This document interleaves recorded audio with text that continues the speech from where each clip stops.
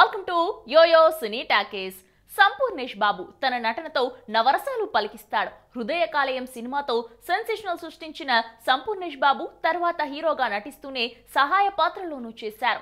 ఇక వైరస్ సింగం 1-2-3 కొబ్బరి మట్ట సినిమాలో హీరోగా చేసి బర్నింగ్ స్టార్ గా గుర్తింపు తెచ్చుకున్నారు. ఈ నేపథ్యంలో నరసింహాచారిగా పిలువబడే ఆయన సంపూర్ణేష్ బాబుగా ఎలా మారారు, సినీ పరిశ్రమలోకి వచ్చే సమయంలో సంపు ఎన్ని కష్టాలు పడ్డారు అనే విషయాలని ఒకసారి తెలుసుకుందాం. సంపూర్ణేష్ బాబు అసలు పేరు నరసింహాచారి. తెలంగాణ రాష్ట్రం సిద్దిపేట జిల్లా మిట్టపల్లి గ్రామానికి చెందిన మధ్యతరగతి కుటుంబంలో జన్మించారు. ఆయనకు 2 అక్కలు, 1 అన్నయ్య ఉన్నారు. ఇక సంపు చదువు విషయానికి వస్తే మిట్టపల్లి గ్రామంలోనే 10th క్లాస్ వరకు చదువుకున్నారు.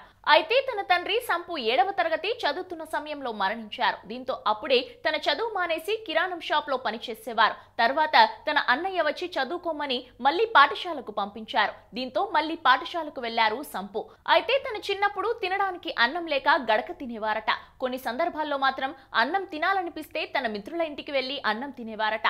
అలాగే ఒకవైపు చదువుతూ మరోవైపు తన అక్కలతో కలిసి బీడీలు చేస్తుంటే వారికి సహాయంగా పనిచేసేవారు. సంపూర్ణేష్ బాబుకు బంగారం షాప్ నడిపిస్తున్న సమయంలో వివాహం జరిగింది. కాగా వీరి దంపతులకు 2 కుమార్తెలు ఉన్నారు. సంపూర్ణేష్ చాలా దయాహృదయం గల వ్యక్తి. ఆపదలో ఉన్న వారికి తన వంతు సహాయం అందిస్తారు. ఇప్పటికే చాలా మందికి ఆర్థిక సహాయం అందించారు. ఇటీవల ఆంధ్రప్రదేశ్ లో తిత్లీ బాధితులకు 10 లక్షల రూపాయలు ఏపీ ప్రభుత్వానికి అందజేశారు. సంపూర్ణేష్ హీరో స్థాయికి వచ్చిన వారి ఊరిలో సామాన్య వ్యక్తిల సైకిల్ మీద వెళ్లి నీరు తీసుకొస్తారు. అలాగే వారి ఊరిలో తన సినిమా నడుస్తుంటే తాను మాత్రం ఊళ్ళో తిరుగుతూ ఉంటారు. సంపుకు చిన్నప్పటి నుండి నటన అంటే చాలా ఇష్టం ఉండేది. దీంతో వాళ్ళ ఊళ్ళో నాటకాలు వేస్తుంటే వారిని చూసి ఇంటికి వచ్చిన తర్వాత తన మిత్రులతో కలిసి నాటకం చేసేవారు. అలా నాటకాలు చూసి చేసిన తనకు సినిమాలో చేయాలని కోరిక ఏర్పడింది. అయితే తినటానికి తిండి లేదు కానీ సినిమాల్లోకి ఎలా వెళ్తామని తన మనసులో అనుకుని చక్కగా పాఠశాలకు వెళ్లేవారట. ఇక తన 10వ తరగతి అయిపోయిన తర్వాత కారు డ్రైవర్ గా పని చేయడానికి హైదరాబాద్ వెళ్తా అని ఇంట్లో చెప్పారు. దీంతో వాళ్ళ అన్న మందలించి తనతో బంగారం షాప్ కు వచ్చి పని నేర్చుకోమన్నారు. ఈ తరుణంలో 1 సంవత్సరం పాటు తన అన్నతో పాటు షాప్ కు వెళ్లి బంగారం పనులు నేర్చుకున్నారు. అనంతరం తన అన్నయ్య సంపుకు ఒక బంగారం షాప్ పెట్టించారు. ఇలా షాప్ పెట్టుకున్న సంపు తన షాప్ ను నడుపుకుంటూ జీవితం కొనసాగిస్తున్నారు. అయితే ఒక రోజు తాను టీవీ చూస్తుండగా సిటీ కేబుల్ అనే ఛానల్లో సీరియల్లో నటించడానికి కొత్త నటులు కావాలనే ప్రకటన చూశారు. దీంతో ప్రకటనలో తెలియజేసిన అడ్రస్ సిద్దిపేటకు వెళ్లారు. ఈ నేపథ్యంలో ఆడిషన్స్ లో పాల్గొన్న సంపూర్ణేష్ 200 మందిలో సెలెక్ట్ అయ్యారు. కానీ అందులో సెలెక్ట్ అయిన తర్వాత వారు నటన నేర్చుకోమన్నారట. ఈ క్రమంలో వారి ఊళ్ళో నటన నేర్పించే సిల్వర్ సురేష్ అనే వ్యక్తి దగ్గర నటన నేర్చుకోవడానికి వెళ్లారు. సిల్వర్ సురేష్ నటన కోసం 2000 రూపాయలు అడిగారట.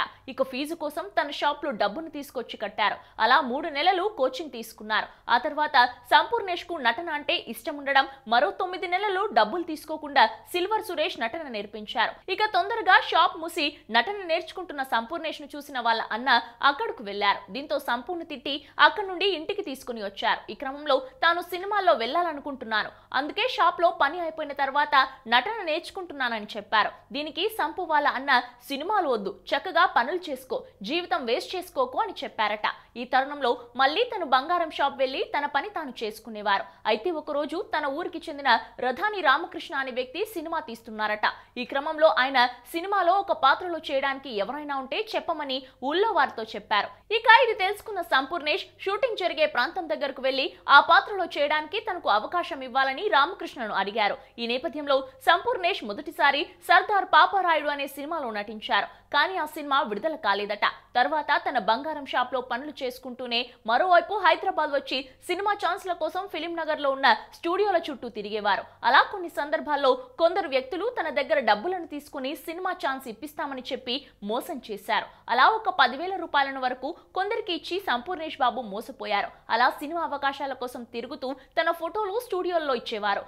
ఆ తర్వాత స్టూడియోలో తన ఫోటోలు ఇచ్చిన సమయంలో దర్శకుడు Krishna Vamsi sump master silver Suresh కు ఫోన్ చేశారట.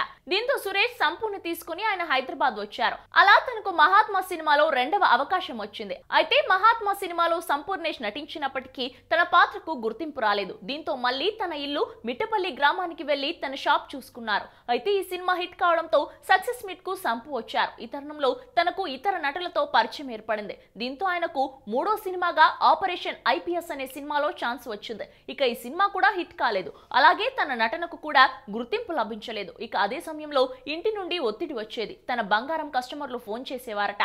దీంతో మళ్ళీ తన గ్రామం వెళ్లి బంగారం పనులు చేసుకునేవారు. అయితే ఒకరోజు స్టీవెన్ శంకర్ అనే దర్శకుడు సంపుకు ఫోన్ చేసి తనను కలవమన్నారట. ఈ తరుణంలో హైదరాబాద్ వచ్చిన సంపు స్టీవెన్ శంకర్ ను కలిశారు. ఇక శంకర్ సంపుతో మాట్లాడుతూ తనను హీరోగా పెట్టి సినిమా చేద్దామనుకుంటున్నానని చెప్పారట. దీంతో ఒక్కసారిగా షాక్ అయిన సంపు నమ్మలేకపోయారు. ఇప్పటి వరకు చాలా మంది తన దగ్గర డబ్బు తీసుకుని మోసం చేయడంతో స్టీవెన్ శంకర్ కూడా మోసం చేస్తారేమో అని భయపడ్డారట.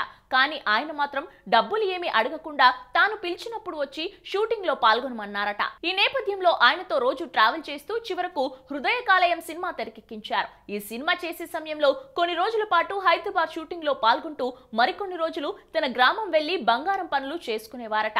ఇక ఎట్టకేలకు విడుదలైన హృదయ కాలేయం సినిమా కొన్ని వివాదాల్లో చిక్కుకున్నప్పటికీ సినిమాను మాత్రం ప్రేక్షకులు ఆదరించారు. ఇక తన నటనకు సంపూర్ణేష్ ప్రేక్షకుల నుండి ప్రశంసలు అందుకున్నారు. దీంతో నరసింహాచారిగా ఉన్న తన పేరును సంపూర్ణేష్ బాబుగా మార్చుకున్నారు. ఆ తర్వాత కరెంట్ తీగ, బందిపోటు అనే సినిమాలలో క్యారెక్టర్ ఆర్టిస్ట్ గా చేసి తన అభిమానులను అలరించారు. అనంతరం వైరస్, సింగం 1, 2, 3, కొబ్బరి మట్ట అనే సినిమాల్లో హీరోగా చేశారు. అయితే ఈ సినిమాలు హిట్ కానప్పటికీ తన నటనతో సంపూర్ణేష్ బాబు ప్రేక్షకుల మన్ననలు పొందారు. ప్రస్తుతానికి కొన్ని సినిమాలలో క్యారెక్టర్ ఆర్టిస్ట్ గా చేస్తున్నారు. ఇక ఇటీవల బిగ్ బాస్ షోలో పాల్గొన్న సంపూర్ణేష్ బాబు 9వ రోజు ఆ షో నుండి ఎలిమినేట్ అయ్యారు. ఇక మొత్తానికి సంపూర్ణేష్ బాబు తన వృత్తి కొనసాగిస్తూనే మరోవైపు సినిమాలో నటిస్తూ తనకంటూ ప్రత్యేకత తెచ్చుకున్నారు. సాధించాలనే తపన ఉండాలి, కానీ సాధ్యం కానిది ఏదీ ఉండదని సంపు నిరూపించారు. కాగా ఆయన రాబోయే రోజుల్లో మరెన్నో సినిమాలో నటించి ప్రేక్షకులను అలరించాలని ఆశిద్దాం. అలాగే తన కుటుంబంతో ఆనందమైన జీవితాన్ని గడపాలని కోరుకుందాం.